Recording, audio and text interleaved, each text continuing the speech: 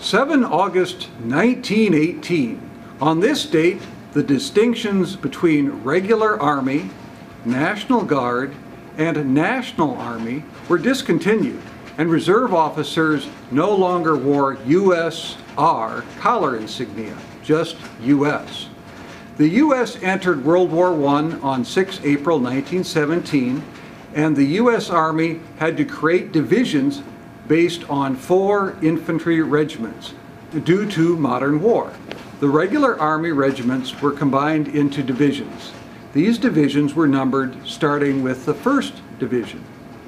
The regiments of the National Guard were combined into divisions starting with the 28th Division. There were not enough regular Army or National Guard divisions for all the incoming draftees, so National Army divisions numbering from 76 to 101 were created. These divisions reported to recently opened National Army camps for training and deployment to France. After the 11 November 1918 armistice, the National Army divisions 76 through 101 were demobilized in 1918 and 1919. The demobilized National Army divisions were reconstituted as organized reserve divisions on 24 June 1921.